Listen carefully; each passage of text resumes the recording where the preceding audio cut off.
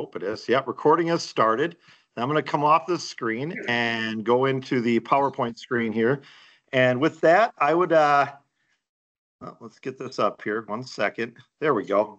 There we go. And what I'm going to do is I'm going to introduce Tom Smertneck, owner for Energy Aspects LLC, ISA board member, and Cyber Informed Engineering collaborators. Been working with the Cyber Informed Engineering crew for years now, actually, not just 2 years. 2 years now.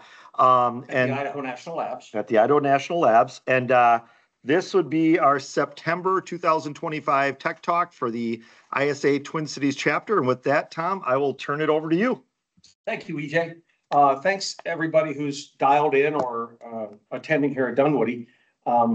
As EJ mentioned, I have been with ISA for quite a while. And for the last couple of years, I've decided to get involved with some of the work that Idaho National Labs, otherwise known as INL, as we speak in acronyms in this industry, was tagged by the Department of Energy, otherwise known as DOE, to assemble a community of practitioners, educated and knowledgeable in cybersecurity, control systems, critical infrastructure, and those who may have an interest from an IT perspective to learn more about it. And as volunteers, it's much like ISA. It's a organization, community of practice, and we're looking into how to define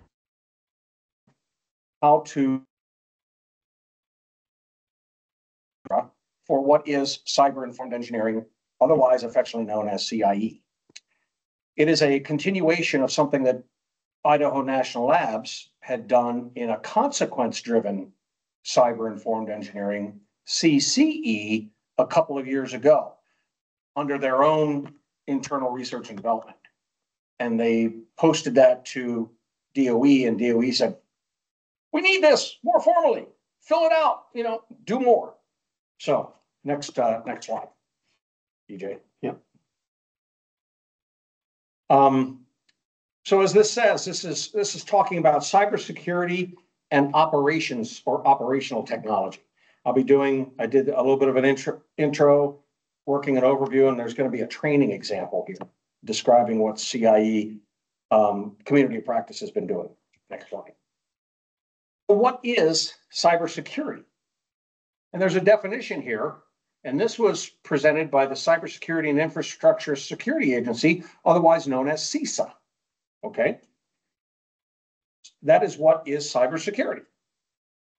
Next, we look at what is it when it's slightly changed or it's written, but what's missing from this picture? Okay?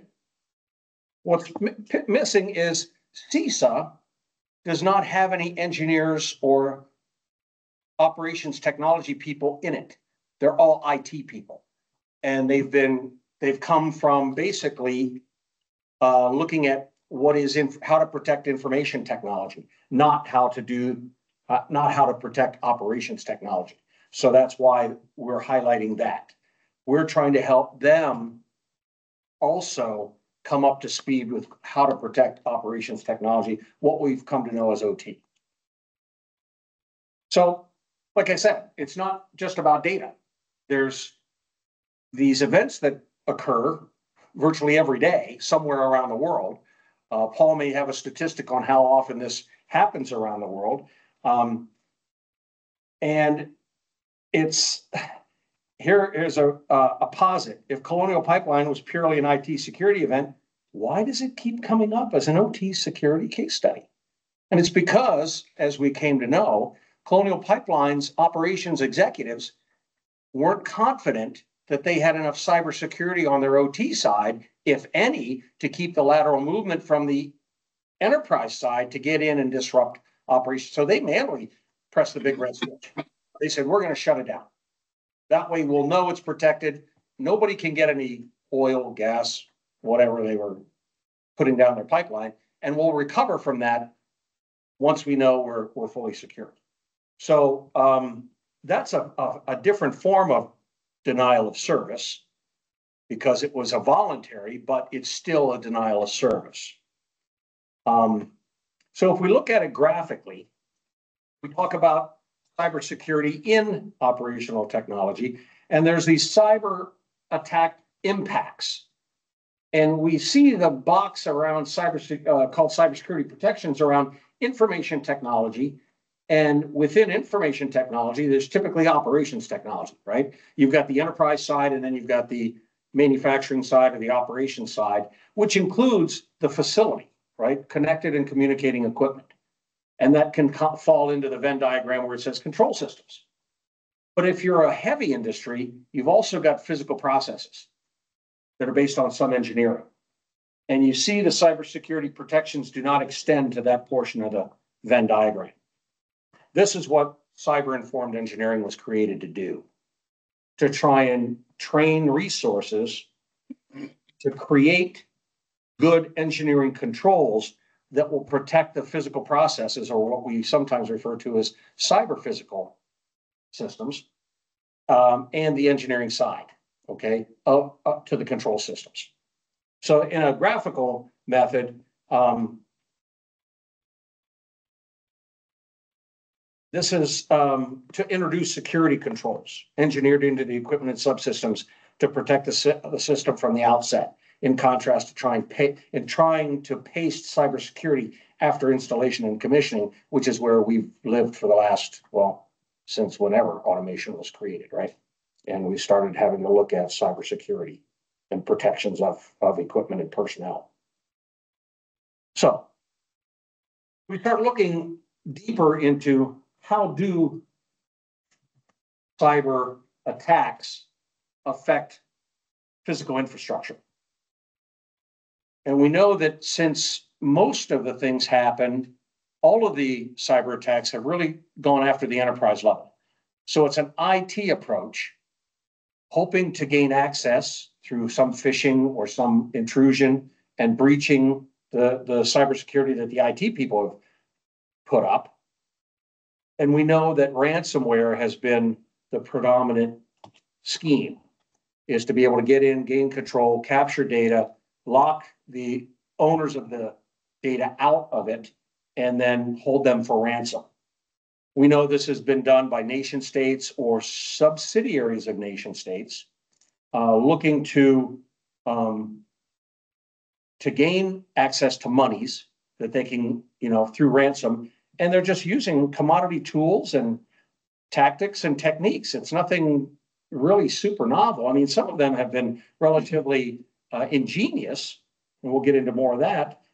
And look at the amount of money that they've been able to pull, 27 to 450 million in the time that we're talking about here from 2010 forward.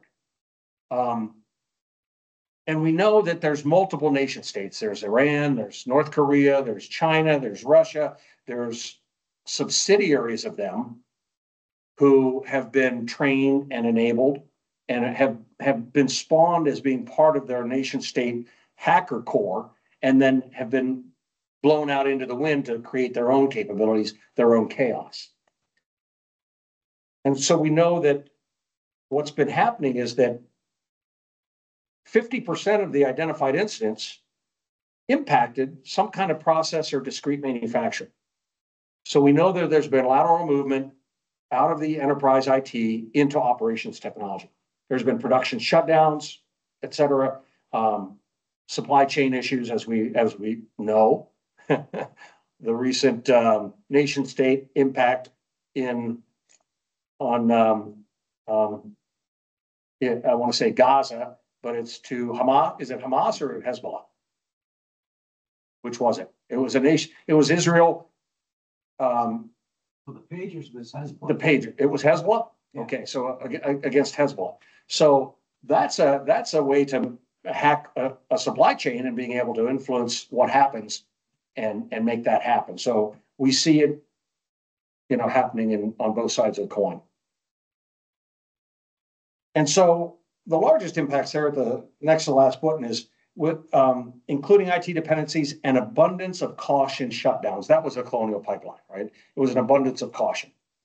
And then there's OT related supply chain attacks are increasing. We know that these attacks are increasing. Next slide. We start to talk about some predictions that ransomware attacks with OT consequences will increase. We just know this is going to happen. And we know it because in 2024, we had the Philadelphia small municipal water system that had Unitronics PLCs in it, right? And those were hacked. And we don't know, I haven't been able to keep up with residual impacts of that, but we know Unitronics systems, there was a breach and they affected the operations of those Unitronic based PLC systems. And I suspect it was a pumping system, possibly a booster pump in a municipal water. Here's one, the Volt Typhoon was described by TechCrunch magazine in February that it's a Chinese-backed, it's a China-backed group of hackers, and they've been lurking in critical infrastructure for at least 5 years, is what that magazine, Tech magazine, has said. And then in April, Reuters updated it, saying that they've now been able to determine that they put in a botnet, which goes in and it can hang for a while. It looks for vulnerabilities, looks for gaps, acts on it. And if you're not a very, very sharp person who's constantly looking for that one, and you stop your cybersecurity gaze while chasing a new vulnerability or something else, maybe the botnet will act. Here's I think it's Zyxel firewalls, Ars Technica in July of last year. The Zyxel users are getting hacked by direct denial of service botnet. And that emerged last year as a public nuisance #1. There it says, a quote from Ars Technica says, 12 weeks after critical vulnerability was patched, devices are still being wrangled. So those botnets just lay in wait. They act if they're not cleaned or somebody doesn't, or they stop working, and some cybersecurity person says, well, I can't find out how it's working now. It stopped working. How do you clean it if you can't find it, right? So there's a lot of different types of cybersecurity solutions that are meant for all that. In the water sector, this is where we're starting to come down into what CIE is all about. There's the Federal News Network for May of this year against water utilities. That's the one that I mentioned with the Unitronics. About 70% of utilities inspected by federal officials over the last year violated standards meant to prevent breaches or other intrusions. Recent cyber attacks by groups affiliated with Russia and Iran have targeted smaller communities. So we know that that's what's happening. And that's where that graphic is. That's kind of a Unitronics PLC up there. So let's go next slide. So and then the next one.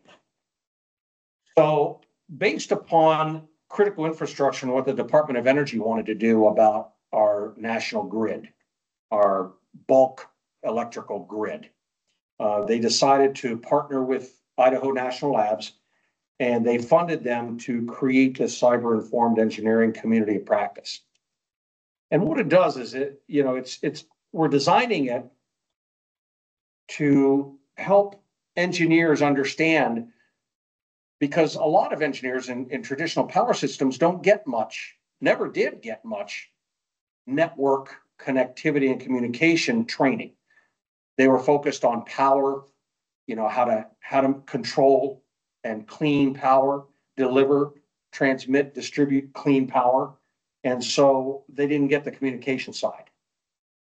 And so we know that that's one thing that engineers who are touching the operations technology the most need to become more aware of, to get better trained on.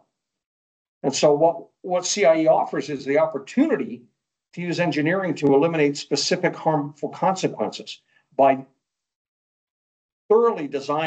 more thoroughly designing systems from the outset and through its operational life cycle, rather than add cybersecurity controls after they've been designed. And we know that with existing IT networks, that's all existing equipment that gets hacked all the time. There's no built-in hardware cybersecurity in the modems and the routers and the HMIs and the PLCs, that's just beginning to come into play.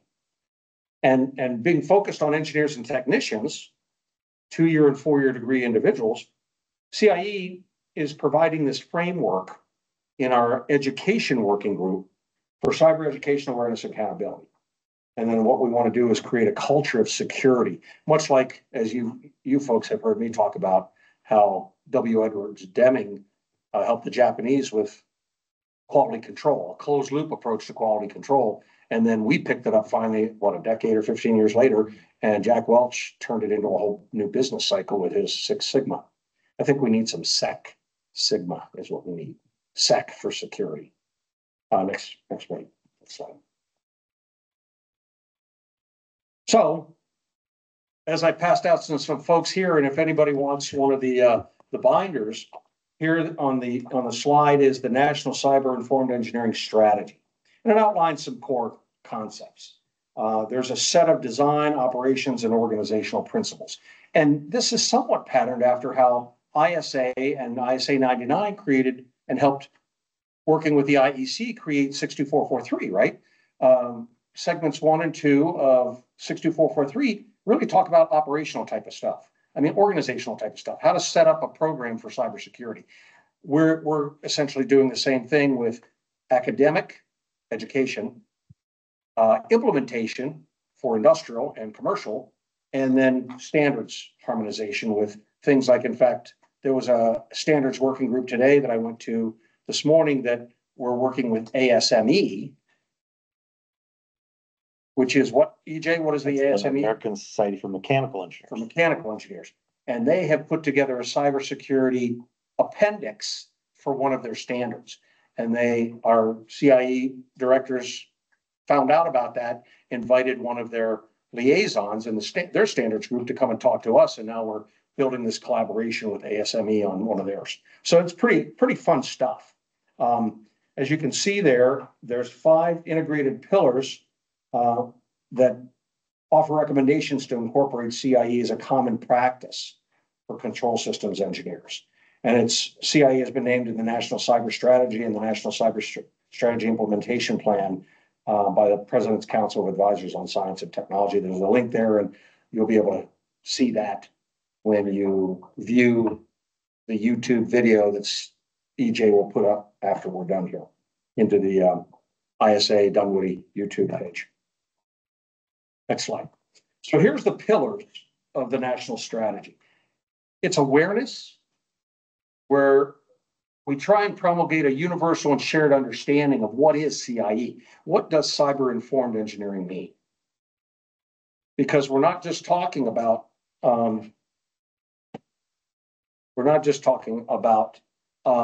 controls engineers, but we want to focus on engineers because they don't get the networking education in most of the degree programs. If they're in electronics where they are and maybe going to go to work for an IT OEM company, they do, of course, but that's a very small segment of the engineering population that gets graduated every year. So we need a more expansive application. And then we also have to look at existing people, existing teams, where there's existing critical infrastructure that's vulnerable, and we need to get the teams bolstered. So that's the education part. Embed CIE into formal education, training, and credentialing. There's a development where we're building the body of knowledge, and more on that. We're talking about current infrastructure, how to apply these CIE principles to existing systemically important critical infrastructure, which we know is bulk electricity, water and wastewater, agriculture, and a variety of other ones, pharmaceuticals, et cetera. So, and then future infrastructure. So we're conducting research and development, and then develop an industrial base to build CIE into new infrastructure systems and emerging technologies. So all these are the 5 pillars of the national CIE strategy. Next slide. These are the principles. It's somewhat of an eye chart, but I'll let you take a couple of minutes to look at that. And this is what, before all the working groups for education and standards and implementation got created, we just had the community of practice that was setting up how to define what is CIE. So we wanted to make it so that it was consequence focused. That was pulling material from the prior iteration, consequence based cyber informed engineering. Of course, it was about engineered controls. How do I implement controls to reduce avenues for attack or damage? And we set up a number of questions that is part of our implementation program so that people can ask themselves in their organizations in following these principles and how to implement CIE in their companies in training, building teams to self-train or to build a training program. And INL is, and all the community of practice is willing to help companies and educational institutions do that. And you see here we're on the bottom one in cybersecurity culture, we're talking about focused on roles. So it's role aligned with the company's security goals. Next one. So here's the organization,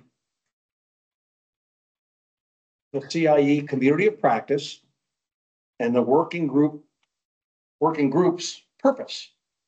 So there, this presentation was put together by the director, Virginia Wright, who's brilliant in her own right. She's been presenting something similar to this to various governmental agencies and getting a lot of wows. And this is great. How can we help? So that's a good thing. We've got a lot of work to do moving forward. But I'm sitting on all three of these and been fairly active.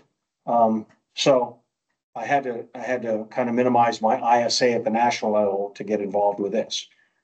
I'm still working with Glenn Merrill. You guys know who Glenn Merrill is? He's a CAP who has his own consulting firm in Colorado, and he's been part of the ISA 99, along with Joe Weiss, who's the managing director, who I've gotten to know. And between Glenn is continuing in the workforce development subgroup of ISA 99, but he also is a liaison to INL in the CIE program because the ISA 99 is now collaborating with this to make sure that what they develop can get pulled into here and vice versa. This is what I'd like to see the education working group. I'd like to see some of this mapped out into Dunwoody as we move forward. And the implementation working group is really with an open source library that's available, and we'll have a chart that I think we have a chart here. And so Ginny added a note here. It says in 2023, CSER, through the national labs, initiated a CIE community and multiple working groups in response to the strategic recommendations to, one, lead a CIE awareness campaign to support a shift in the culture of energy infrastructure engineering and operations, and two, develop policy initiative and build partnerships to incentivize the broad adoption of CIE in the energy industry. So we do have a focus on energy, but the community practice aid the CSER and the labs to understand the needs of universities, standards organizations, asset owners, engineering design organizations, and vendors and tool providers for the energy sector. But we're really more broad brush than that. We have people from pharmaceutical companies. We have people from water utilities around the country. We have people from oil and gas in process. So it's a very broad-based community of practice.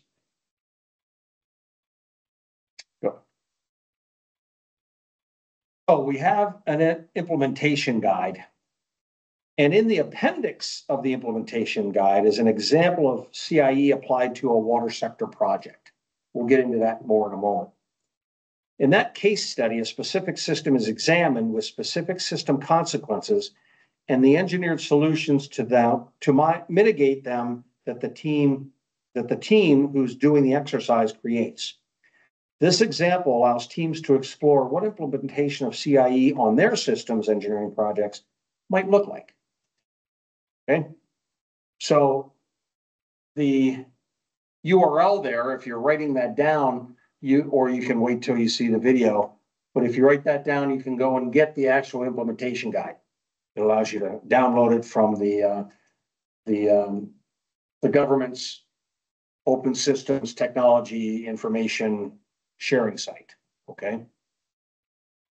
And any of you hackers out there, you also are welcome to it. Next slide. So here's the current activities. As I mentioned, working with standards bodies, we have our first collaboration with ASME and their appendix, and that was just today. And the liaison from ASME was having some IT issues with his home computer, so we were hoping to get that uploaded to the INL Box site. They use Box, and we can all collaborate on adding our, posing questions about how we want to do it. And there's been an overall arching question is there intellectual property here that we have to be careful of? Because ASME is its own society. And if they've created that for one of their standards, we know how ISA would feel about trying to share that material, don't we?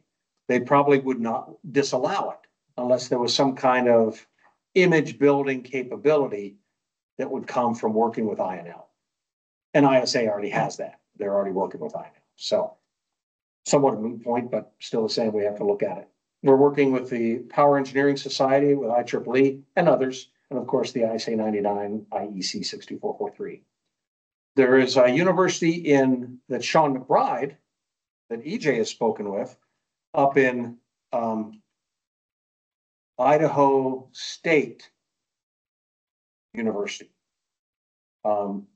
Much like Dunwoody, has an applied science program that's being driven by someone who has worked with INL and the CIE group for longer than I have. I've been there 2 years, 2.25 years.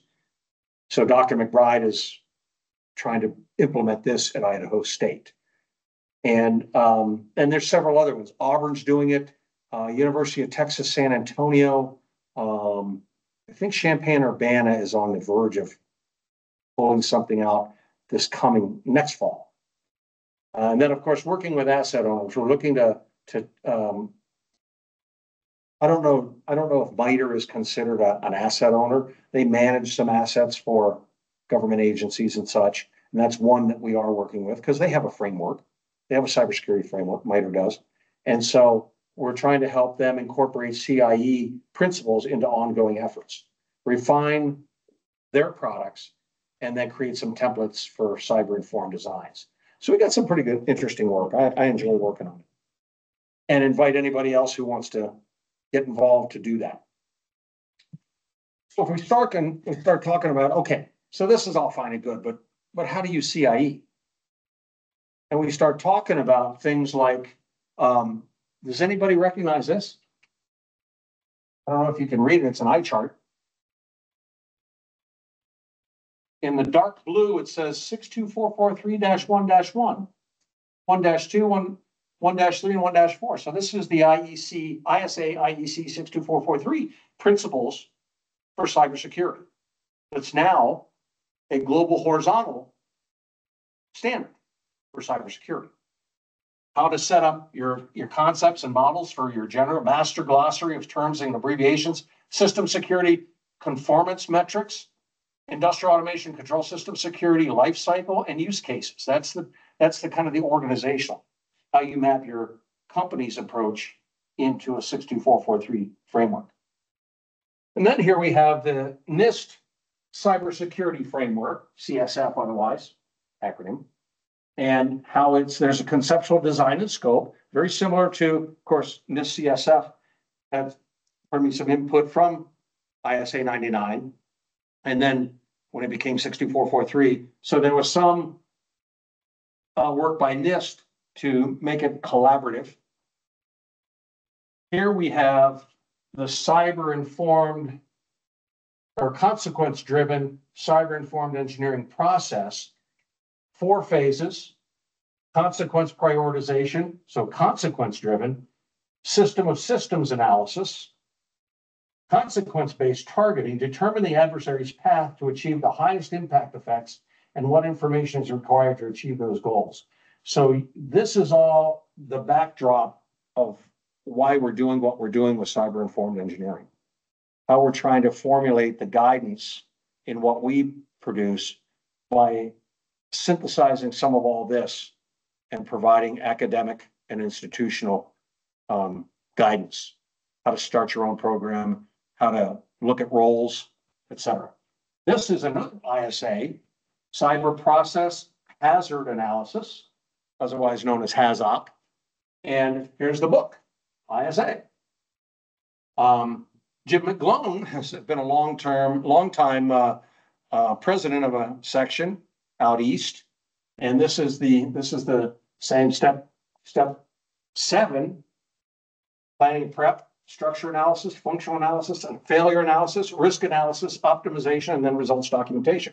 So this is the same systematic approach, a proven method to assess industrial control system cybersecurity risk. Okay, for consequence-based cybersecurity. So there's a textbook you can get from ISA. And these are all inputs to our CIE process, both through direct work with ISA and referencing these, as well as subject matter experts who are part of our community practice. So as we've tried to distill, we of course have come up with our own kind of processes. Build a concept, whether you're looking at if you're looking to, in your company, or if you're trying to train some engineers and you want to build a concept around what do you want to do to update your cybersecurity training or your engineering training to include now cybersecurity training, education, knowledge. You put up a set of requirements, but they're more effective and efficient when applied here in requirements, right? Because that we all know as engineers, you need a requirements document that then becomes a specification, right?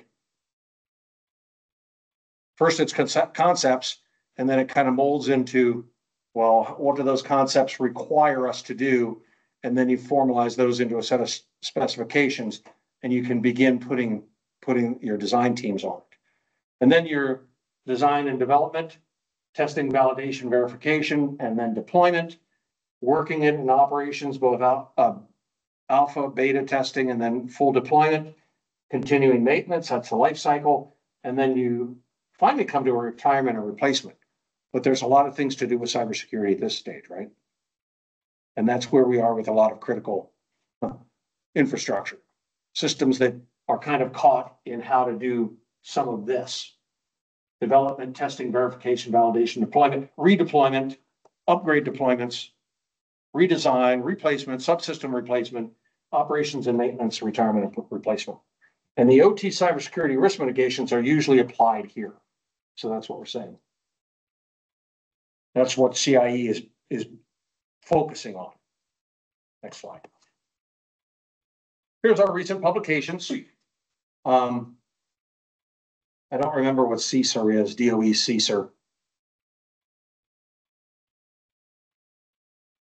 Trying to get Ginny and all of my INL cohorts to be able to, when they use an acronym like CSER, if you're not automatically already a cybersecurity person, and I'm not fully, you might already know that acronym, but everybody else is in the dark, and it can add a lot of, we know it's allied to the Department of Energy, but I don't know what CSER is. You can see there's some SANS, ICS concepts video. There's the CIE and consequence-based cyber-informed engineering methodologies can deliver engineered industrial systems for holistic system cybersecurity. So that was June of last year. With interviews from INL with 1898 and Company, and this is a cybersecurity segment of Black and Veatch, I believe. And then West Yost is a prominent West Coast, mostly wastewater focused consulting engineering firm. West Yost. They have one guy who's not out in California, and it's Andrew Ort. He's up in Duluth, and he's been on the CIE program, and he's He's been doing a lot of these things, I think, up north. So there's a variety of articles and briefings, and these are constantly. Here's Andrew right here. Andy Bachman's another INL guy who's focused in risk in grid operations. So he's a GRC, governance, risk, and compliance focused cybersecurity person. Brilliant guy and funny, just incredibly funny. Great sense of humor. So this will be in the recording, and you'll be able to access all these webs in the YouTube here within a couple of days to a week. Next slide. Oh, getting down to how does all the CIE stuff that we've put together work in practice? So as part of the implementation group, we said, let's come up with a real life example of what we've developed so far that can deliver a real impact to what we're talking about and get people to realize, what is this CIE? And so what it is, it's a hands-on training, cyber-informed engineering workbook that describes a water utility booster pump station and a scenario around that. That's a pretty common thing all over the country, all over the world, really. Next one. So here we've got a water utility booster pump station, diagram where you've got a tank, a couple of tanks, you got a pump, piping, water quality monitoring, control, chemical feeds, chlorine tanks, pressure gauges and transducers, a dry well switch to make sure that if you've got a dry well, you can't pump anything out of that. So, and this is the control, it's all in the control building, right? And the scenario is there's many utilities who have these, but the small municipals, they don't have any connectivity to them. And they send technicians out on a periodic basis to read various gauges, record them, and keep that as kind of and then they might put it into a spreadsheet because they don't have a SCADA. They're not connecting any of this equipment. And so the scenario is there's a small municipal water utility that operates these regional water distribution system with an array of booster pump stations, right? Because they have a constrained budget, the utility must optimize a small workforce to cover all the operational aspects, from routine maintenance to emergency repairs. Can you imagine what some of the small utilities in North Carolina is going through, in Georgia and Tennessee and Kentucky as a result of Hurricane Helene? Oh, I don't want to think about it. So a significant limitation for this small municipal water utility is the absence of advanced remote monitoring and management systems. They got a number of these booster stations all out there. So the goal of this exercise is to understand how both cybersecurity professionals and engineers can complement each other in the shared venture to protect the utility's water distribution network as it moves toward a more technologically advanced, cloud-enabled operational mode or modes. So that's the scenario behind the exercise. Next slide. We look at it like this.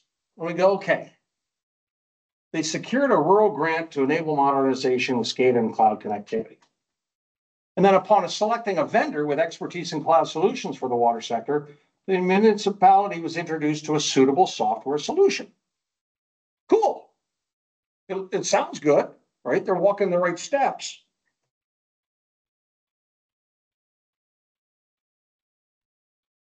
So here's what the cyber solution review was.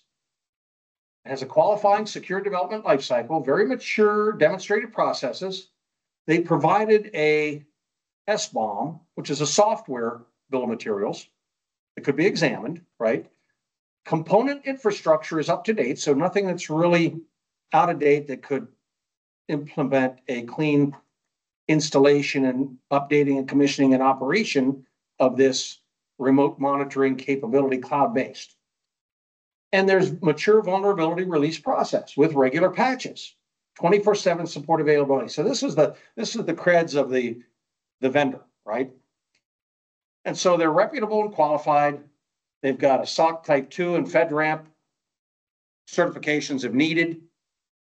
And there's great physical security around the pumping stations so that, let's say a hacker's been watching one of the small utility and says, well, I'm going to pose myself as someone who's one of their, guys who goes in and takes readings. And so they get back past the physical security. But this has been updated now. So great physical security. They're very mature, experienced in hosting critical infrastructure services, and they have a demonstrated response and restoration capability. So they look very capable. A lot of companies are like this from an IT base, information security base. Do you see anything in here that talks about control systems? There really isn't.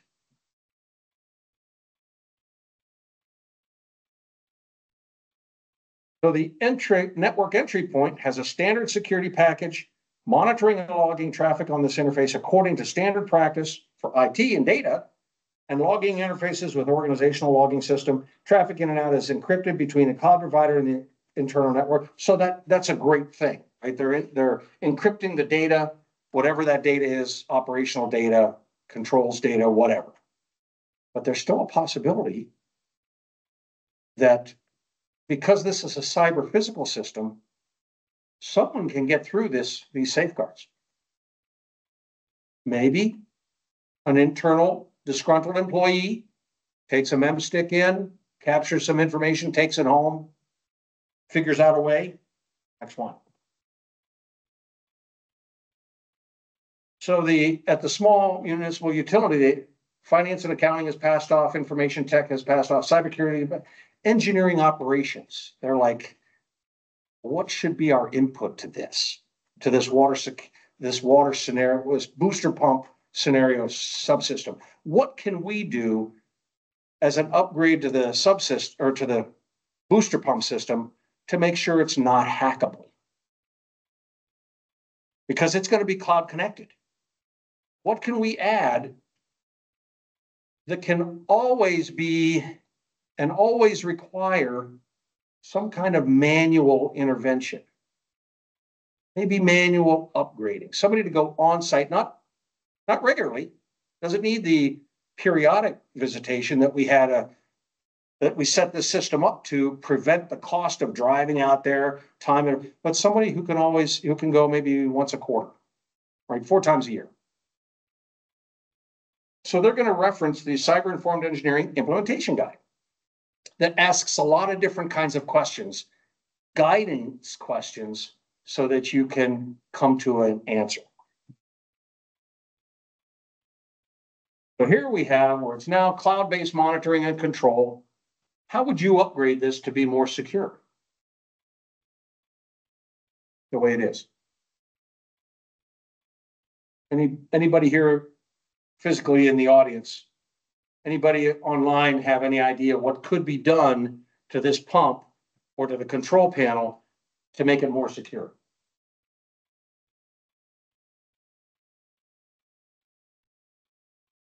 Here's one answer. A mechanical time delay relay. Can't be hacked. It's mechanical. Somebody's got to physically go out there and change it for, some of the mechanical ones don't have an automatic seasonal, right? What do they call it? Daylight savings time. You have to change those. You've got to dial them up. So that's one way to impact the cyber physical system such that can't change and that booster pump station can always work based upon that mechanical time delay relay. Other attempts can be made, but you can implement that time delay relay that's really the stopgap measure. So that's one of the approaches that this implementation guide helped resolve and come to a conclusion. So now the engineering operation says we've looked at this. It checks all the boxes now, the last box. So engineering is good with this, and they implemented it, and off they went. So this is the presentation, the overview of cyber informed engineering, and I'll entertain any questions. Did I put you all to sleep? Was I too monotonic? Was I, Could you go a little more into what that time delay relay would do? I mean, does it mean if someone wanted to start the system, he couldn't, automatically start up? You would, there would be a delay that you would mechanically set, like, okay, fine, I'm gonna send the signal to turn on and we won't do it right. Maybe. Well, since it's a booster pump, right, it would need a signal. It's a mechanical based time delay relay, so it would run for so long. You've worked with these, right, in the olden days? I have. Not in an application like this. Okay. So mechanical, there's several different types of mechanical time delay relays, right? There's a 24-hour clock. And so you would, and they would implement maybe how long the booster pump would run based upon that time setting. And so that would be kind of the default. And you could modify some things, but it would all come down to that default. And so what it does is the scenario was for remote monitoring. So you're monitoring how those booster pump stations are working. This isn't necessarily a remote control scenario, right? Because these are low cost things. Okay, your slide made it sound like it did control as well, so I wasn't sure. Did it really? Maybe I read it right. There you I think go. the point is not that you tell how you use the device, but having an old school system offline that can keep you running in an emergency. That's what I read into that. Okay. I kind of look at it like, we've got our tank system here at Dunwoody where we do a lot of pumping back and forth. We have some devices that are just, they don't require any programming, and they, like an emergency, float switch or something for level or something. If it gets too high, we have a mechanical break that's going to cut it. It wouldn't matter who hacked it, right? They could hack it all day long and run the pump till it's blue in the face, but this is going to physically isolate power to that. So hardwired interlock. Hardwired interlock, which is like a mechanical relay. Yeah, Sure. yeah. Would be- Similar, very similar. Yeah, So you have your high pressure switch and your low pressure switch, and that would run the pump even if the pressure control loop wasn't working. Right. But you could tie in the dry well switch so that the relay could be a disable if you've got a dry well. Go back a couple slides, EJ, where it has all the text here. A couple more. Right here. So it says, with a constrained budget, the utility must optimize a small workforce to cover all operational aspects, from routine maintenance to emergency repairs. A significant limitation for the utility is absence of advanced remote monitoring and management systems. So management may have led you that it's remote control. Oh, the Well, little it's the blurb word said said cloud control. That's it. Oh, it did. It's monitored. Oh, cloud-based monitoring and control. Yeah, for the pump. Right.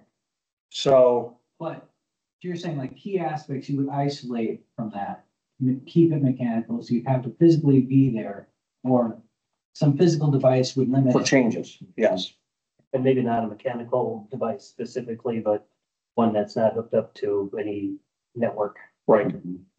it's gonna It's gapped. respond regardless of the network. Yeah, it's air gapped and it's kind of a default manual setting. And with the way modern electronics, if you don't connect it to a network, you can program it to do very sophisticated things, right? So that was one scenario where the CIE guidance helped the community of practice come up with that scenario, so that we all went through that. And mechanical did not come to my mind.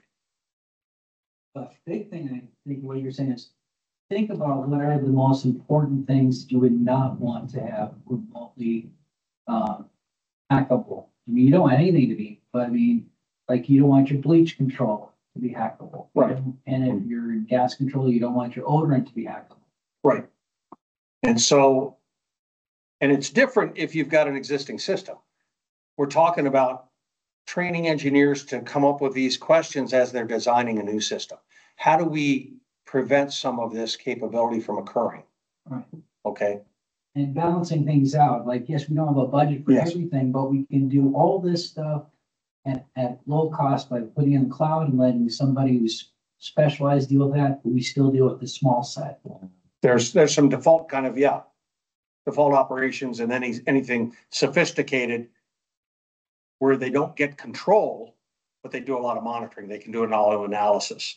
And then you take it back, all that analysis goes back to engineering about, well, how do we want to update this system or upgrade the system, or how do we want to make modifications to the system? And maybe those have to go back on a quarterly basis with a visit. But it's still lower cost than a weekly truck drive by Oh, yeah. and capturing data on a tablet or a notepad. It's not an expense, it's just geometrically impossible to monitor everything in that all the time. Yeah. Small utilities who might be spread out over several counties in rural Minnesota, they got one guy. He spent all his or her time driving around. All controlled valves, not that commonplace. A lot of stuff has to be manually done. That's good, so you can't hack it, but that's also prohibitive if you have an emergency. So in what was that publications, we'll have to put that up. So that's my overview of CIE. If there's no other questions, I think we're done. In the chat, I'm sorry, question in the chat. is there? Asking about physical security guidance in the standard. Oh, Seth? Oh.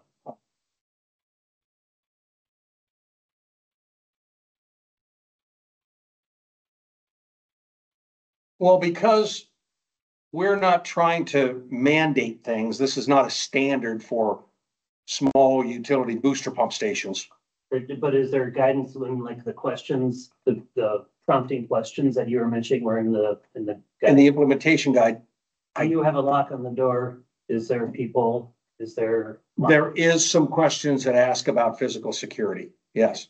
So we try and cover as much about security, not just cybersecurity or operations security, but operations with security would include physical. So yeah, we do have some of that guidance. And so I don't know, EJ, can you look at that implementation guide URL and can you pull it out of the and put it in the chat?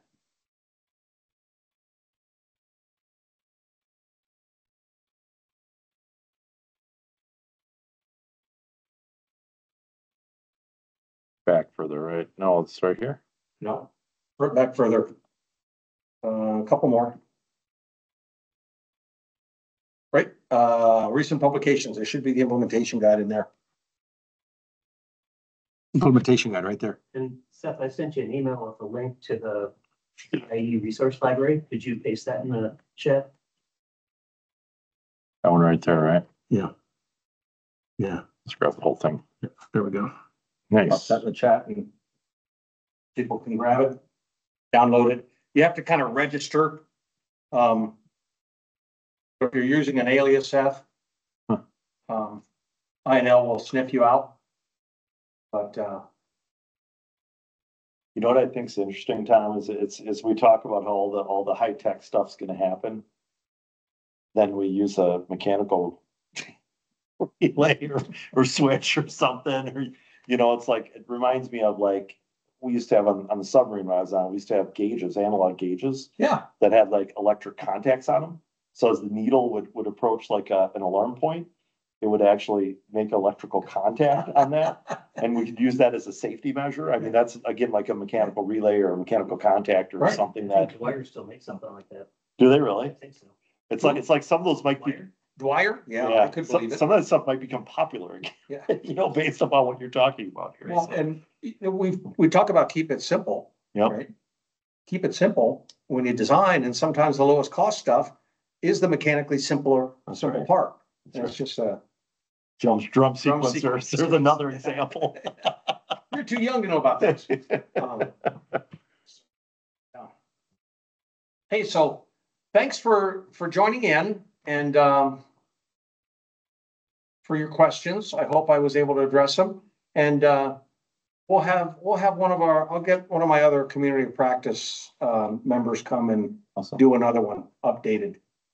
And maybe I'll get Maurice to talk about the standards. He's a practitioner at Auburn, I believe. So, What a round of applause for Tom. hey. No sandwiches, no sandwiches. And I'll remind everybody, it's pretty simple to find these after the fact. If you want to get access to these will be posted on YouTube.